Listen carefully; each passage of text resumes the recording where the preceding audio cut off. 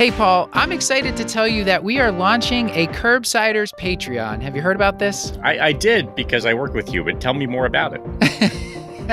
All right, Paul. Well, we want to be able to keep offering this great free content, and we're doing things like upgrading our website. We offer transcripts now for episodes, recording new seasons of our miniseries, Teach and Addiction Medicine. The digest is growing its staff. And Paul, now we're on video. People can see us as we're talking right here.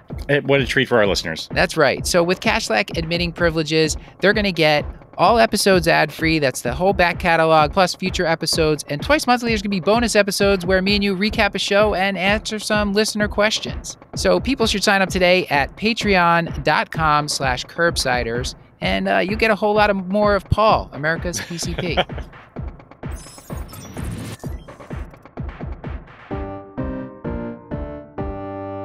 The Curbsiders Addiction Medicine is for entertainment, education, and information purposes only. The topics discussed should not be used to diagnose, treat, or prevent any diseases or conditions. Furthermore, the views and statements expressed on this podcast are solely those of the hosts and should not be interpreted to reflect official policy or position of any entity aside from possibly Cashlack Memorial Hospital. In short, we aren't responsible if you screw up. Please do your homework and let us know if we got something wrong. Natalie, how are you doing tonight? I'm doing pretty good. It's a rainy day here, but it was okay. I stayed, warm inside my house. How are you? I'm doing pretty well. I know, Natalie, from fellowship that when it gets cold, you like to put the little feet warmers in. Is it that time of year yet? I think that I am finally past the using my toe warmers, my skiing toe warmers in daily life part of the year. I finally moved on from that, but that is right. I do that. Yes, I'm a very cold-oriented person. Yes, but your heart is so big and warm. Welcome back to the Curbsiders Addiction Medicine, our series on substance use disorders. I'm Dr. Carolyn Chan, and today I have Dr. Natalie Stahl with me. And today we're excited to discuss opioid overdose response with Dr. Alex Walley.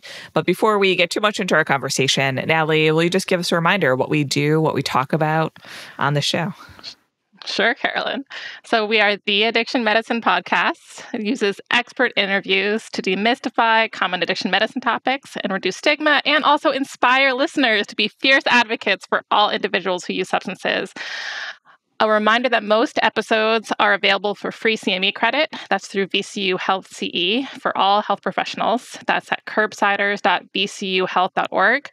All you have to do is create an account, and by listening to this episode and completing the CME questions, this can be used to count towards the new DEA 8-hour requirement on substance use disorder education. So that's pretty cool. It's very cool, Natalie. So be sure to do that. And special thanks, as always, to the American College of Academic Addiction Medicine, also known as ACAM, who have partnered with us to help support this mini-series.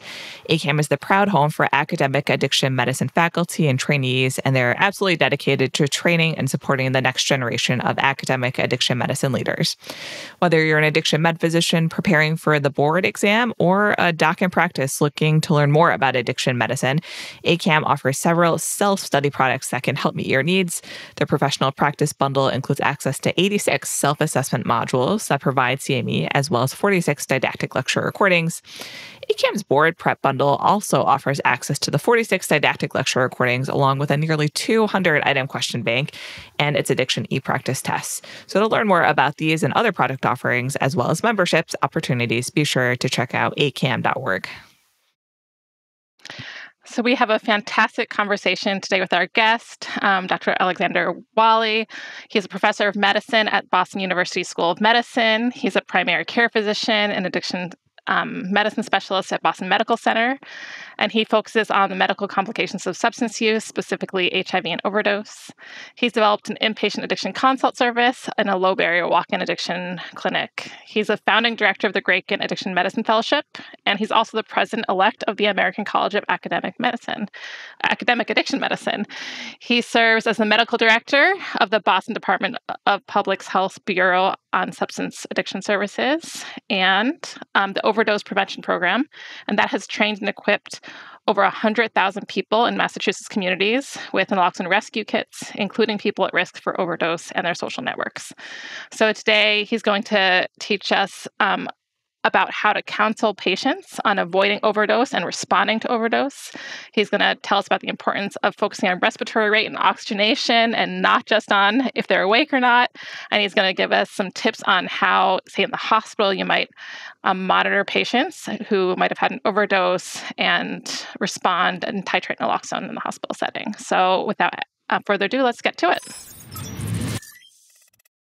Hi, Alex. We're really excited to have you today, and we just want to get to know you a little bit better by asking a couple of rapid-fire questions.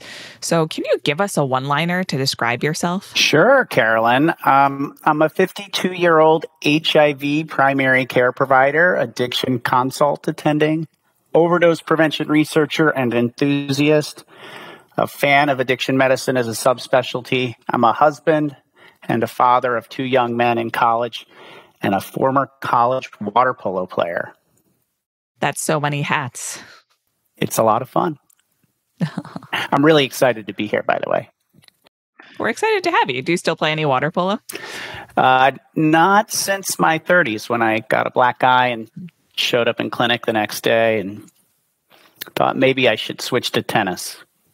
I have a sibling who played water polo in high school, and I always was impressed by the intensity of the matches. It seems like an intense game. Can you tell us a little bit about what your favorite aspects of working in addiction medicine are? What keeps you doing this work? Well, those of us in addiction medicine are a really friendly group. We take our work seriously because it is serious. It's life and death for many people. But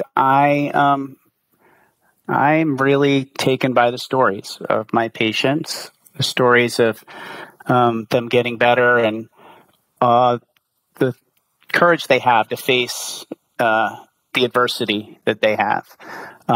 It's really humbling because while treatment works and we have harm reduction that offers a lot of hope these days, you never know with any individual what the future holds. Sometimes it's really rewarding and hopeful, and other times things don't turn out so well. So that's why it's humbling, but it's worth it, and you get to see people get better every day. So let's jump into a case, and we'll have some questions for you. So Great. Mr. D is a 28-year-old man who with opioid use disorder who was found unconscious and responsive by his friend Jay, who's your patient, in his apartment. And he'd been reportedly been injecting fentanyl. Jay called 911 and used naloxone and waited until EMS arrived. And he comes to your office today after witnessing this overdose. And he wants more information on what to do if someone is overdosing, if he should have done anything differently. He also has an OUD. And he's always worried that he could go to jail if he's caught with drugs or paraphernalia on him if he calls 911 to respond to an overdose. So just to start, can you give us a big picture view of the history and the status of the public health crisis of opioid overdoses in the U.S.? Sure. So opioid overdose is now the leading cause of preventable accidental injury death.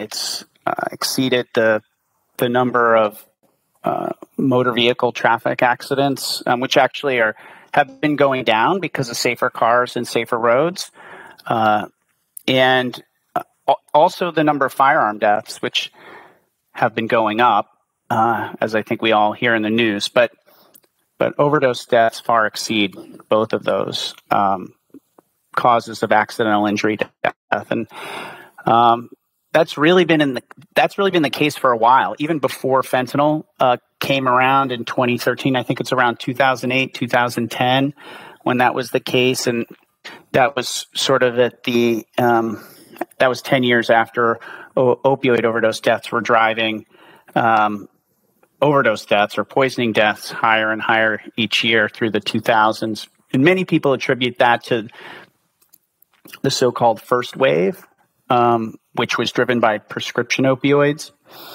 And then there was a second wave from, 2009 to 2013 that was driven by increasing heroin-related deaths. And then since 2013, it's really been fentanyl, which is almost always, when it causes an overdose, illicitly manufactured fentanyl. So not the fentanyl that we prescribe in the hospital or for chronic pain, but fentanyl that's been introduced into the drug supply. And a lot of people are talking about a fourth wave right now, which is, I think, been there all along, but the elements of that include multi-substance or polysubstance overdose, which really has been the rule rather than the exception. I mean, opioids are kind of the most important substance that drives overdose, but people who use opioids are often using other substances like alcohol, benzodiazepines, stimulants. And so when somebody dies of an opioid overdose, they often have more than one substance on board. But even in the recent years, we've noticed that drugs like methamphetamine, in particular methamphetamine, has also been contributing to overdoses, both when combined with opioids and then also separately. And, I think we're hearing more and more, really at the case report and case series level, not really in a quantifiable manner, but the way that fentanyl has been introduced into other illicit drugs and contaminating them. And so while I think for the most part what we're seeing is opioids, fentanyl sold as opioids, which is more potent and more erratic, more dangerous than expected. We're also seeing fentanyl sold as cocaine, fentanyl sold as methamphetamine, fentanyl sold as counterfeit pills that aren't opioids like benzodiazepines or even stimulants. And so that's kind of part of this new wave. I think another part of the new wave is what you're hearing about more and more in the news of xylazine, or which is a contaminant that's usually used in combination with an opioid to extend the life of the feeling of the opioid, and that can result in some nasty complications that have been prominent in the news recently, but experienced for a while in places like Philadelphia and Puerto Rico. I think you're raising a really important point here that right now, it's not just individuals who are using opioids, right? It's individuals who are using any substance that's, probably non-prescribed and that people can obtain and purchase off the street is at risk of being contaminated. So even patients, who really predominantly may have a stimulant use disorder, right? And aren't necessarily seeking fentanyl or opioids, they're still at risk of having an overdose. So it's really important to have these conversations with all of our patients, who are using non-prescribed substances, even intermittently, whether they have or don't have, a use disorder. Yeah, that's right. There's a couple populations I'm particularly concerned about where we're getting new news, which is, the good news for adolescents. I have teenage sons, as I mentioned, or now they're coming out of their teenage years. So think about adolescents, young adults, more as a parent, sometimes as a provider.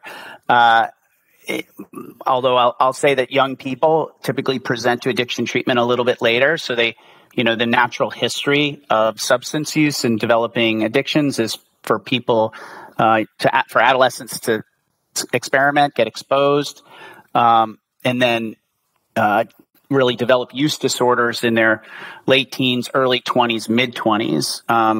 And so the good news is that in national surveys like Monitoring the Future and the National Survey on Drug Use and Health, we're actually seeing decreases among the use of illicit substances like heroin, cocaine, methamphetamine, young people. I don't think that's really widely understood or known, that we're actually seeing improved numbers of people using those substances.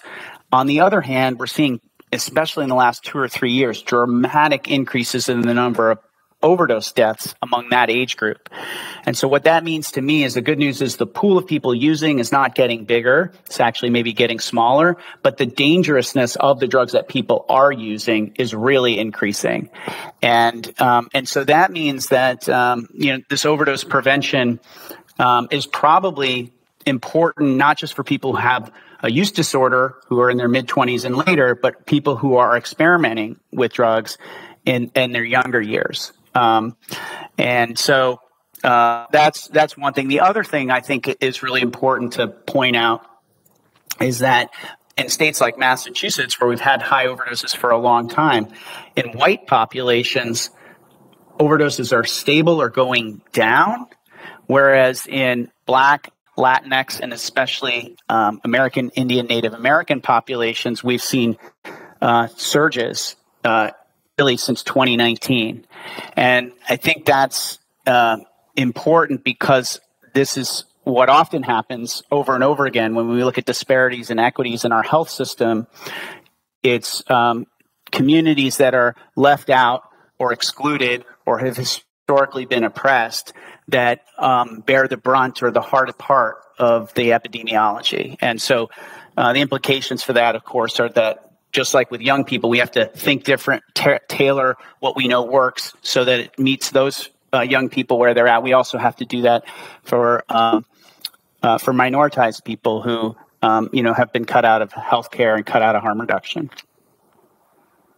So, and in some ways, this should be a case that's instead an adolescent, from one of those communities that is, occasionally tries pills from somewhere.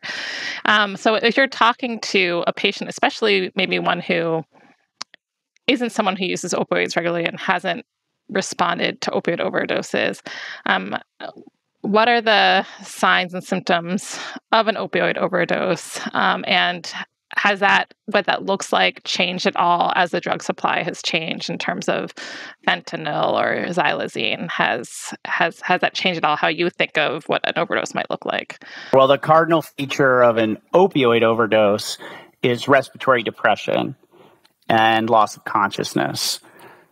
So sometimes respiratory depression becomes respiratory arrest, and that's when the overdose is progressing and person's really at high risk of dying. And along with that respiratory depression comes signs of hypoxia. So, blue nail beds, blue lips, and reduced breathing, reduced level of consciousness. So that's that in proximity to opioid use, or I would say drug use, makes your biggest concern, an opioid overdose. And so that respiratory depression is really what the focus should be in responding. I've had some of my patients too, in particular, have sort of described and been around from that transition from heroin to fentanyl, where they're describing that with the change in supply to fentanyl, that there's even less time almost to respond to an overdose. Yes. Yeah. So you asked sort of what's changed, right? And so that's really the way I think about the sort of, this is a pearl, I guess. So for oxycodone, heroin, other full agonist opioids, an overdose evolves over minutes to hours. So there's time to intervene. Whereas with fentanyl, the overdose evolves over seconds to minutes. There's many stories. So classically, when I first started working on overdose and teaching about it, we tried to disabuse people of this view that often is portrayed in media, where somebody dies from a heroin overdose with the needle in their arm. That's not really the case in most heroin overdoses, but with a fentanyl overdose, that definitely happens. So the fentanyl overdose death can evolve in 4 minutes, basically, because people can immediately stop breathing, and that can be really tragic. The many stories of people who are dying in the bathroom when their social network, their loved ones, their friends, their family are outside the room in the same house. And, they just go check on them after 10 minutes and then, that's too late. Yes. So, another example of that is when, and this gets into some of the overdose prevention messages, but we've evolved from telling people not just don't use alone, make sure someone is there with you, to when you use, make sure that you take turns. So it's common practice for people who are using drugs together to use at the same time. And I have admitted a number of people to the methadone clinic where I'm taking their history about their overdose experience. And, they've told me that, yes, I used with my partner. We both went to sleep and I woke up and they didn't.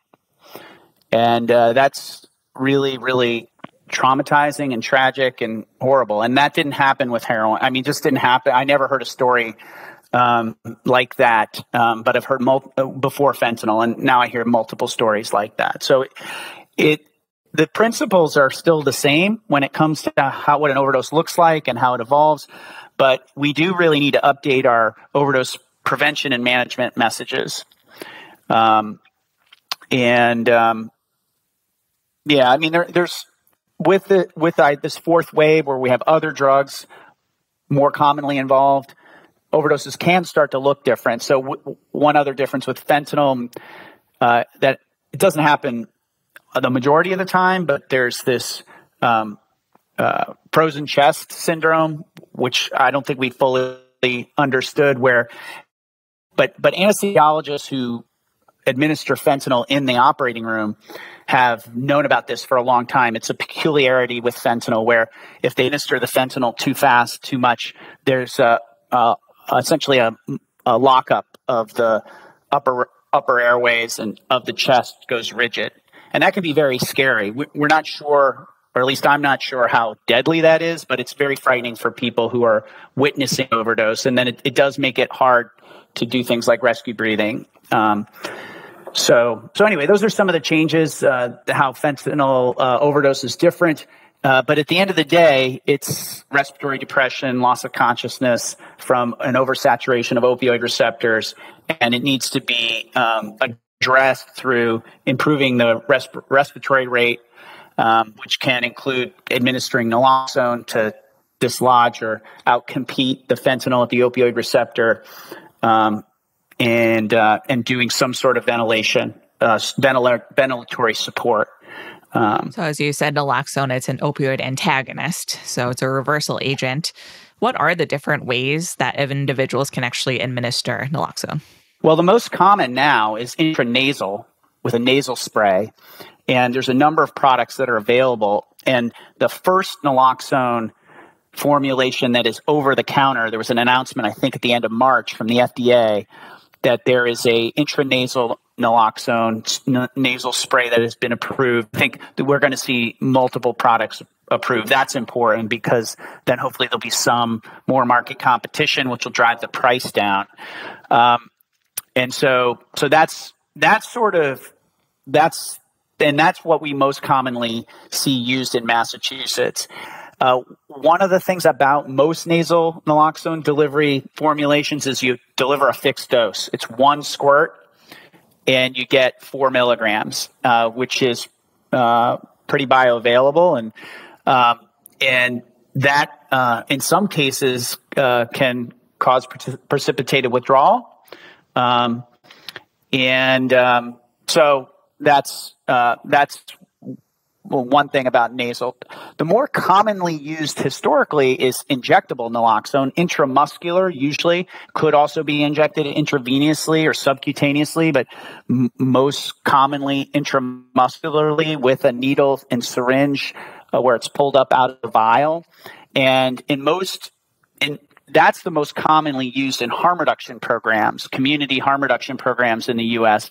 And the reason for that is that it's cheaper. That's been more readily available at a lower cost to community harm reduction programs. And I just will mention one website that is the Remedy Alliance for the People, is a nationwide supplier to harm reduction programs that provides the best price for naloxone.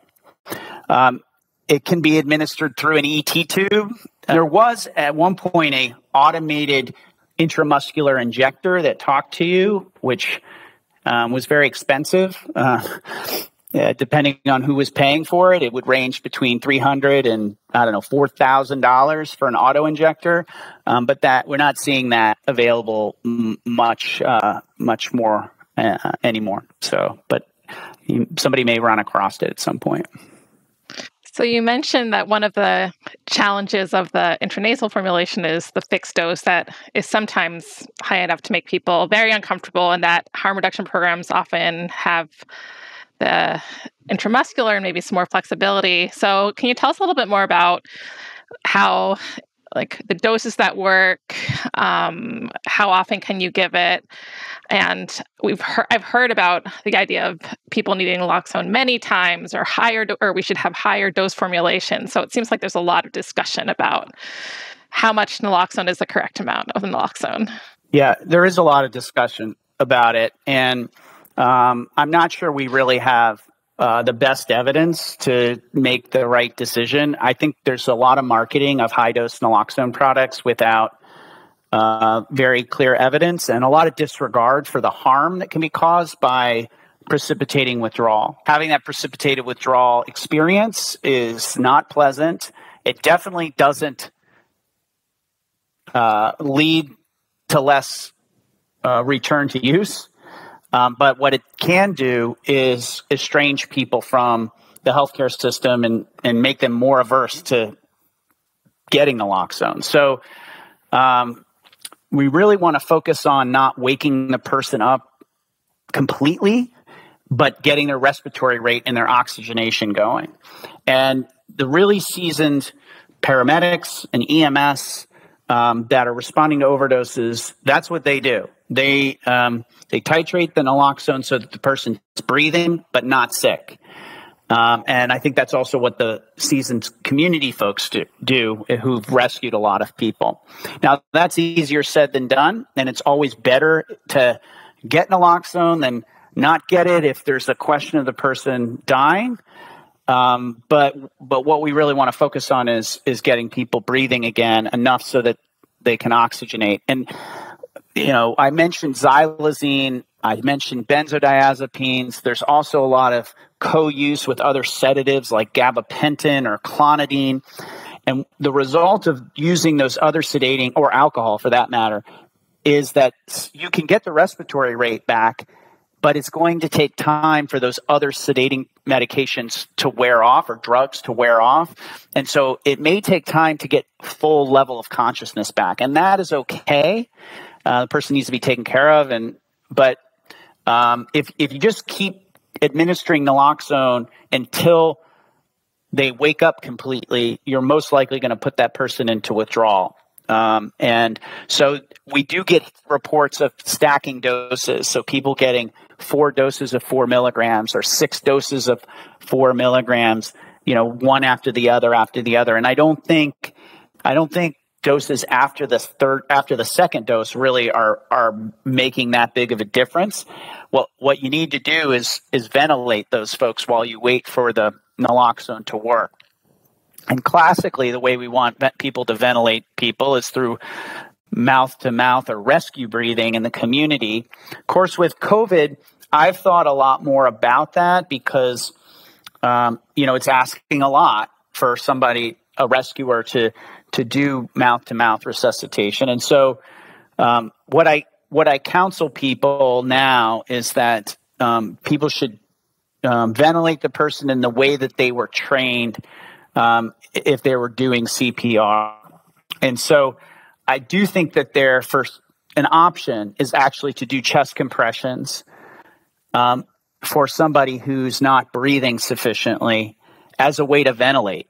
Now, we don't have a lot of evidence. This is you told me I should expert opinion. Disclaim.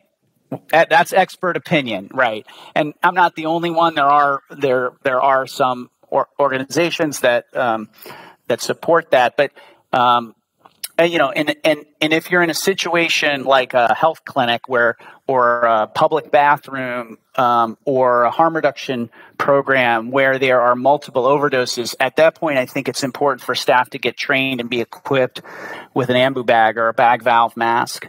And that's what we do in Massachusetts. So for the folks who are rescuing people, I think it is important. And I carry a face mask around with me so that if I need to do rescue breathing, I can do it with a mask, and it delivers the breathing more efficiently, and and provides a little more protection for me. So one, I should say, if you're a bystander and you have the intranasal naloxone and someone's unresponsive, don't hesitate to give it, right? Don't think twice, like give it. It's not going to hurt anybody. It's safe to use. And if you're lucky enough, to be in a setting where you have additional medical support, you have additional training, it's not unreasonable to just give smaller doses of naloxone at the start, see how they do, and sort of titrate really to their respiratory rate. Yeah, that's right.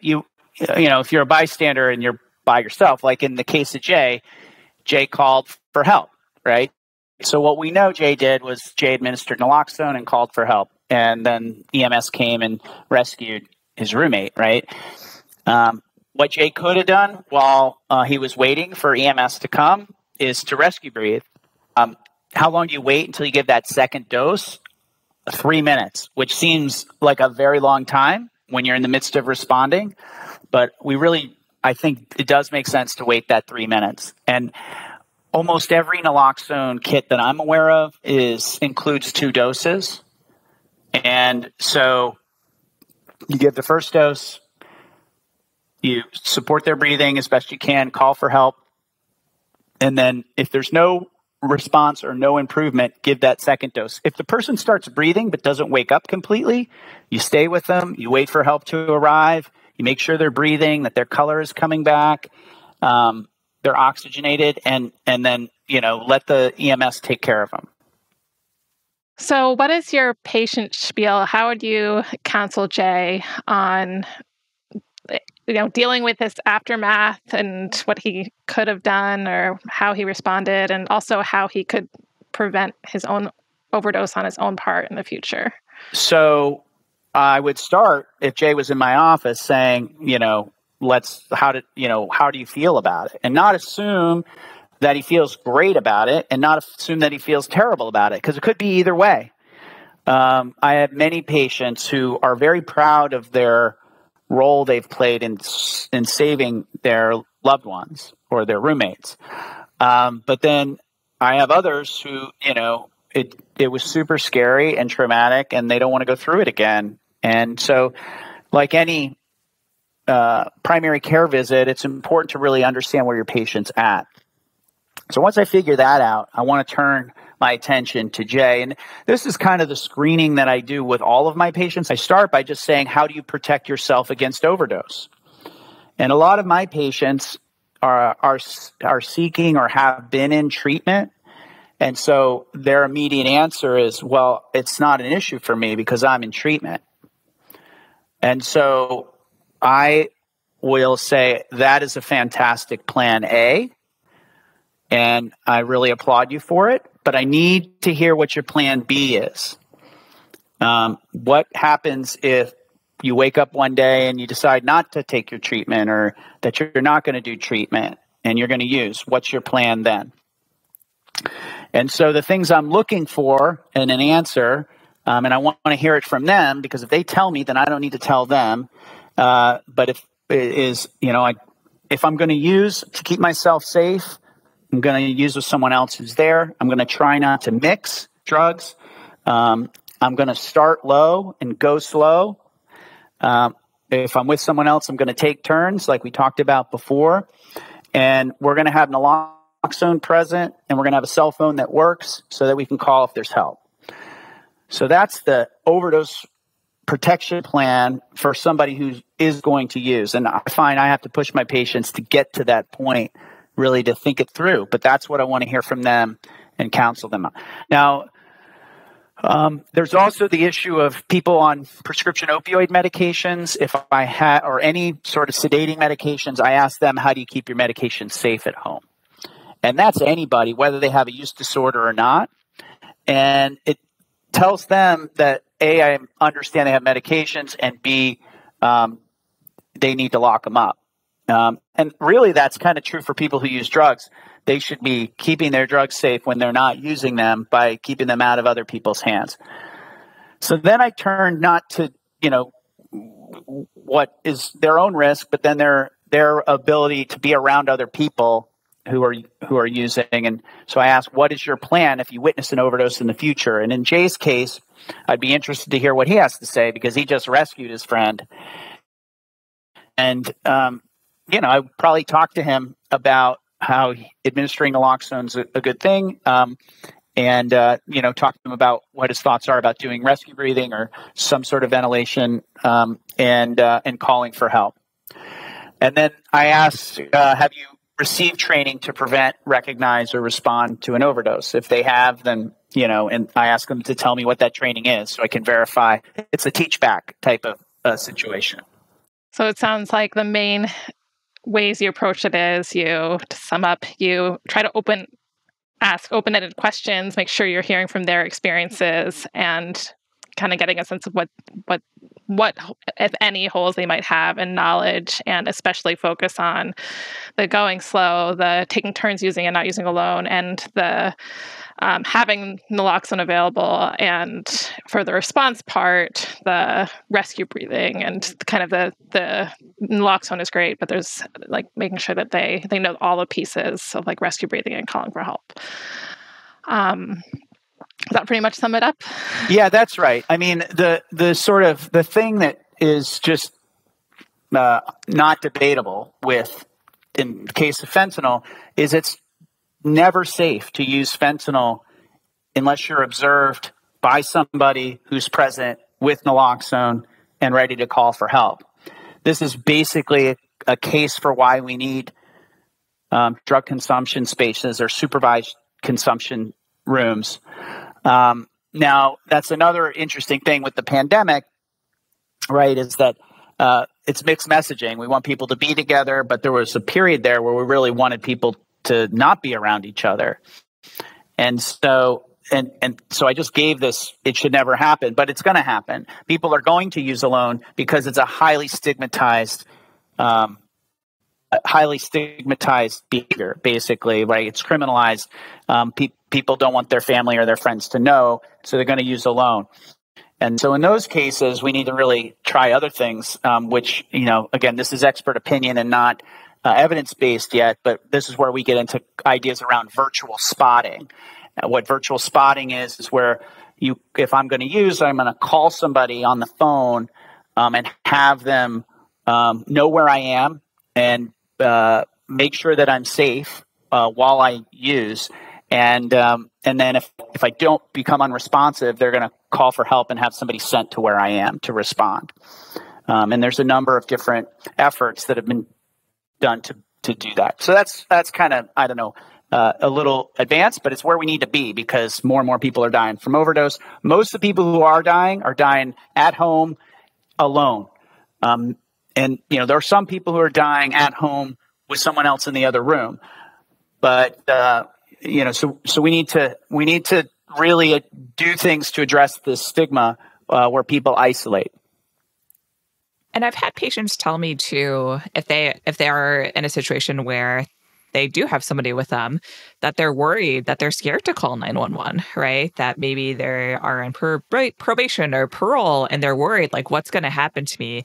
Am I going to have additional legal charges? There's going to be drug paraphernalia.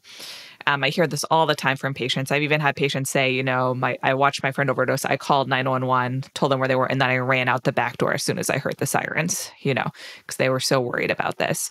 I know a lot of states have different, Good Samaritan laws that kind of vary in nature.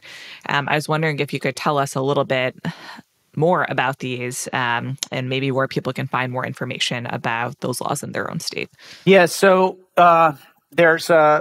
many states have Good Samaritan laws, which provide some protection and instruction to law enforcement not to arrest or prosecute people who overdose or people who respond to an overdose. And so those can provide some comfort. None of them protect people from parole violations, probation violations, or warrant checking. And but law enforcement tends to use their discretion in those settings.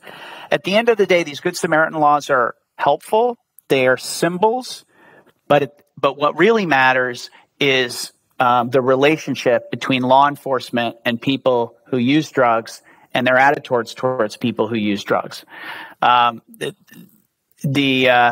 so in some communities, the relationship's quite hostile, and in other communities, it's not. The police really see themselves as more of public health supporters and part of the solution. And so I hesitate to make any blanket statements around the Good Samaritan issue, but rather to encourage people to educate themselves of what's the status in their local community, not just of exactly what the laws are, but what the relationship is between law enforcement and emergency response. There is one resource which I think is really good. It's a public health law website, and it goes, I actually don't know what the acronym stands for, but it's pdaps.org. And that can give you the most recent naloxone access laws, like whether it's available in the pharmacy or, but also the Good Samaritan laws. We've been focusing a lot of our conversation on opioid overdoses in the community, but I want to just switch gears a little bit and talk about responding to opioid overdoses in the hospital, which is something we probably have done, whether we're on addiction counsel service or whether we're a generalist on wards. So let's see, what common pitfalls do you see clinicians making when they're responding to a possible opioid overdose in the hospital?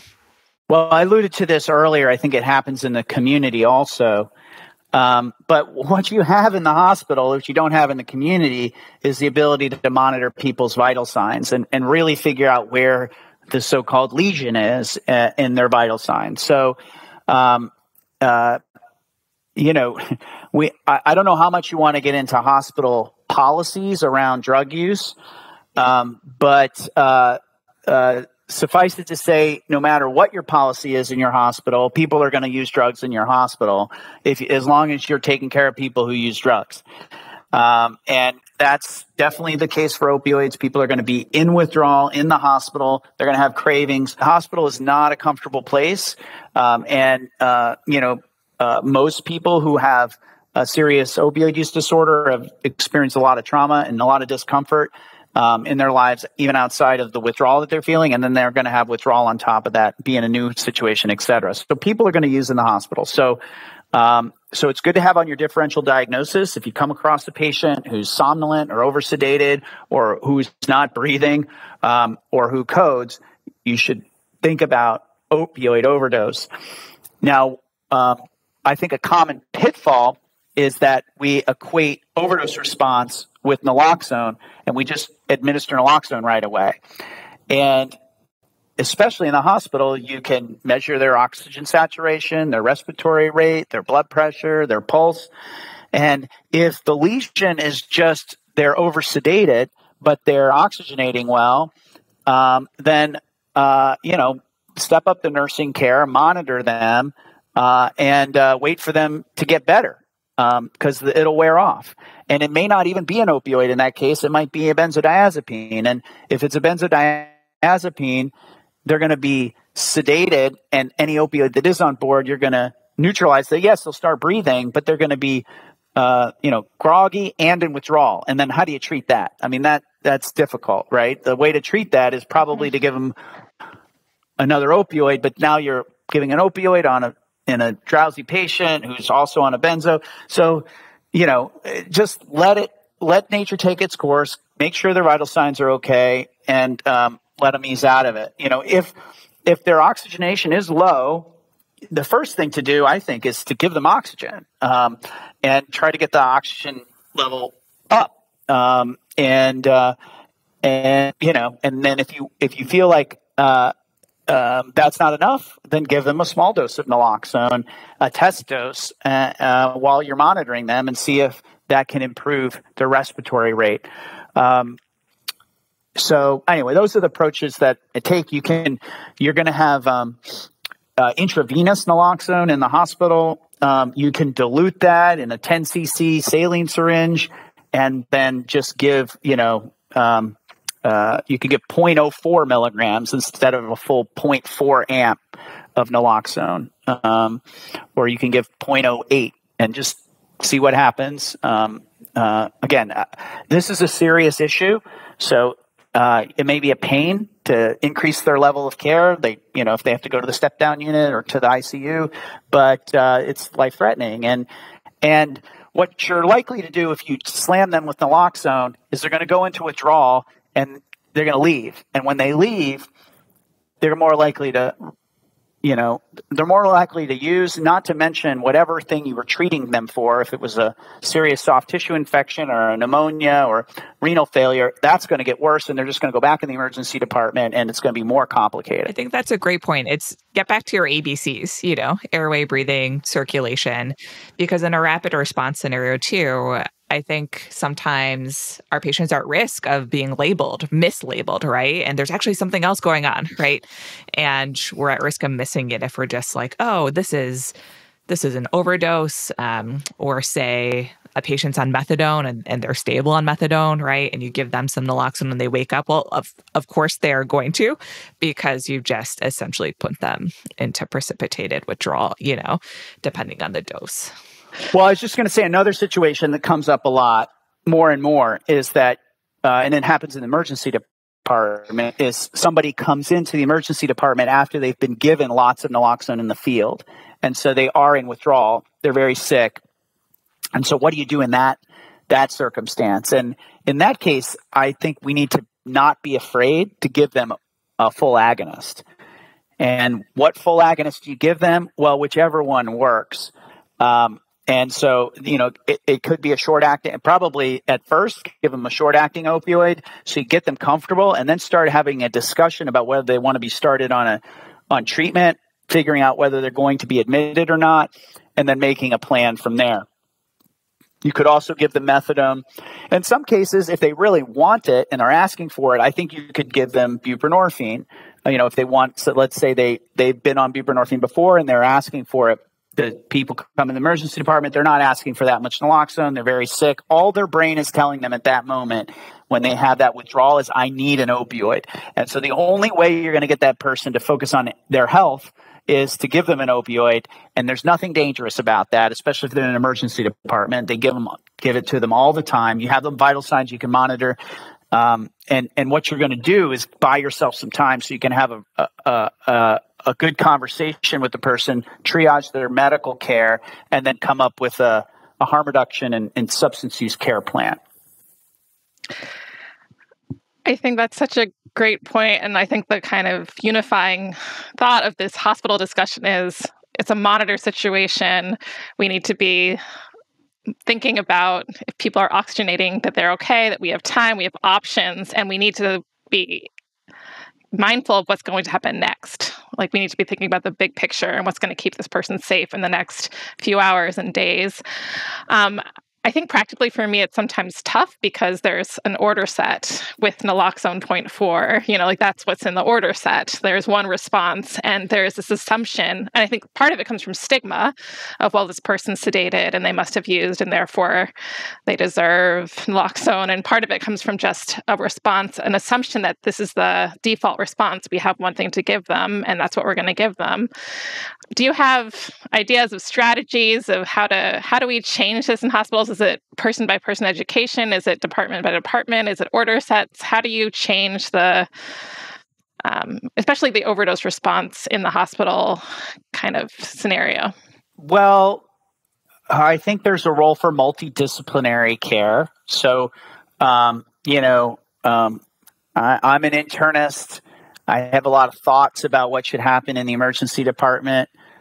Those never happen unless I work or collaborate or I'm led by somebody who works in the emergency department, not always a physician, could be a nurse, a pharmacist, or a social worker. And the same is true in the inpatient setting. I mean, in the inpatient setting, you really can't get much done unless you have buy-in from nurses. In at least the settings I've worked in, they are the ones who are the most patient-centered.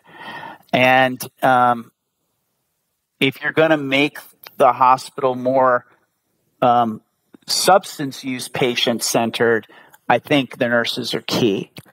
And And a lot of the, who's come up with all of the most innovative harm reduction innovations? Well, it's people who use drugs themselves. That's the case in the community.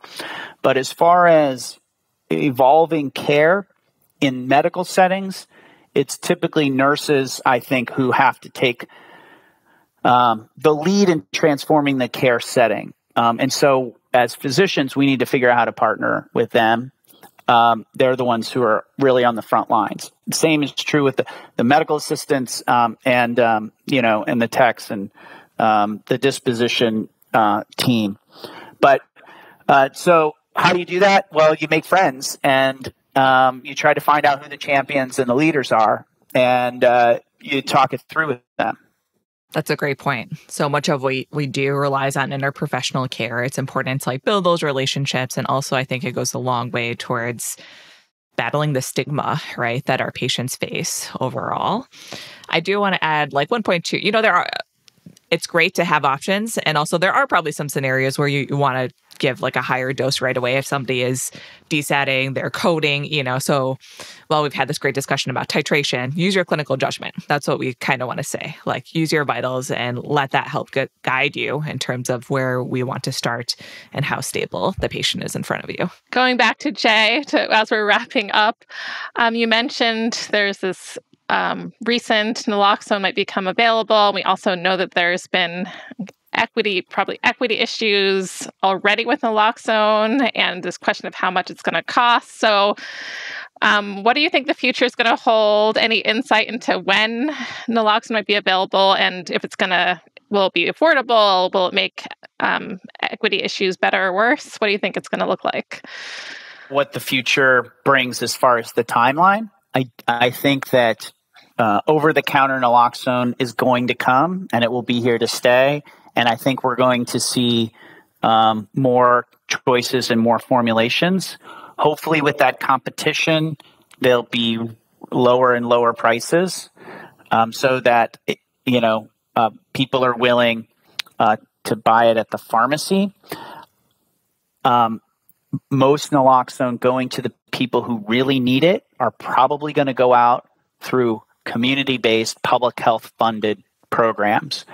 And so I think making it over the counter is probably going to make it easier for those community-based programs to get naloxone and then distribute it to the people who really need it, like people who use drugs and their friends and family. And I think there's going to be probably a continued evolution of new formulations of naloxone. I'm skeptical of higher doses of naloxone as being the answer. I think actually maybe more titratable naloxone is something I would like to see.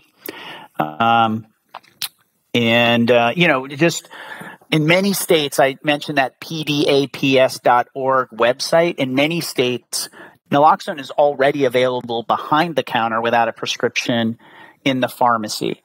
And so if you're in Massachusetts, it's available in every single pharmacy by law. And almost all insurance plans actually cover it. So you get it for the cost of your copay. And so that's true in not all, but other states. And so, that's another way to get it. And you don't have to wait necessarily for over-the-counter naloxone to come to your local pharmacy. And if people are looking for things to advocate for in their medical societies, those are the kinds of things that, are sometimes that are things to consider. Speaking of that, I'm at Boston Medical Center, and we're the hospital for Boston University School of Medicine.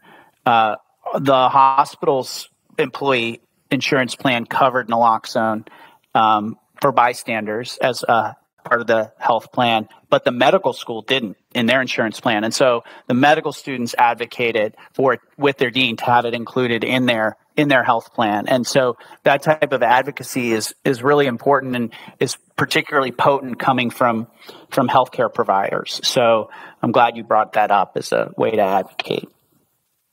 That warms my heart to hear that medical students are already thoughtful and making real changes that matter. I mean, this whole, I talked about addiction medicine and how I think it's a wonderful field. We talk about ourselves as being stigmatized field because our patients are stigmatized. But it's also warms my heart that more and more trainees are interested in getting into the field. It's extremely rewarding. And we have tools that really work. And we don't do it alone.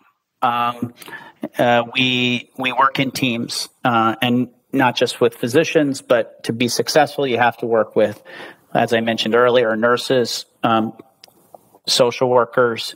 More and more, we're working with people with lived and living experience. I think there's a better appreciation of the power of really the concept of nothing about us without us is one of the ways that we're really going to be able to, I think, engage people who have for a long time been shut out of the system. So, and there's lots of levels of advocacy, right? From what you do for yourself, your individual patient, and then every level that you confront the system. This has been a great conversation. I've learned a ton today. And do you have any main take-home points for our listeners? I'd start with number one, think about the respiratory rate. Like if you're in overdose response, that's what really matters. Are they oxygenated? And focus more on that than whether they're alert and oriented ×3. That's number one. Number two is the drug supply is erratic and extremely dangerous. And that's largely driven by fentanyl, but we don't know what is going to drive it 6 months from now. So staying tuned in to what people are facing is important. And I think this is a field where we need innovation and we need more tools. And then, lastly, we talked about the hospital trying to make the hospital a more welcoming place for the people who really need it when they need it, which unfortunately is many times people who use drugs and face life-threatening complications from their substance use or from their or from being excluded from other parts of care as outpatients. So those would be my 3 take-homes. Yeah, I'll add one more in just for fun. Don't forget to co-prescribe naloxone to people who use stimulants, benzodiazepines, because as you said, the supply right now is extraordinarily toxic. Fentanyl is contaminated into everything. So make sure that those folks are also getting naloxone in their hands. Great tip. Do you have anything you want to plug? It can be anything. It can be addiction related or fun related. Well, I guess we're already partnering with the American College of Academic Addiction Medicine, which is the organization that supports addiction medicine fellowships. So I really want to encourage people. We need you in this field, and it's rewarding, and you can make a big difference, and you won't be doing it alone. So that's the first thing. As far as personally, I've had the opportunity this year to travel. I'm doing a partial sabbatical, and so I've actually gotten to travel to some other countries. And when you travel, make sure you travel and see friends. Take time for yourself, but also think about how things work or don't work in other places. I've learned a lot from seeing how other countries try to address the same issues that we're facing here. And no place is perfect or has all the answers, but there are ideas that people, are working on in other places that I think we can learn a lot from. So I don't know. That's my other, if you're asking for tips. That's great. Thank you so much for joining us. It's been so nice to have you on and to learn more about overdose prevention response. And it's been great to have you. Well, I'm a big fan, and really grateful that you guys are covering this topic. This has been another episode of our Curbsiders miniseries, The Curbsiders Addiction Medicine. Be sure to get your show notes at thecurbsiders.com/addiction. We're committed to providing you with high-value, practice-changing knowledge, and to do that, we need your feedback. So please subscribe, rate, and review the show on Apple Podcasts, or contact us at curbsidersaddictionmed@gmail.com. A very special thanks to Dr. Matt Watto and Dr. Paul Williams for their support in this project, as well as ACAM, the American College of Academic Addiction Medicine. Learn more about the organization at acam.org. A special thanks to editor for this episode, Dr. Sarah Leidy, and to our whole team. The Curbsiders is produced and edited by the team at Podpaste. A reminder that this and most of our episodes are available for free CME credit for all healthcare professionals at curbsiders.vcuhealth.org. All you have to do is make an account.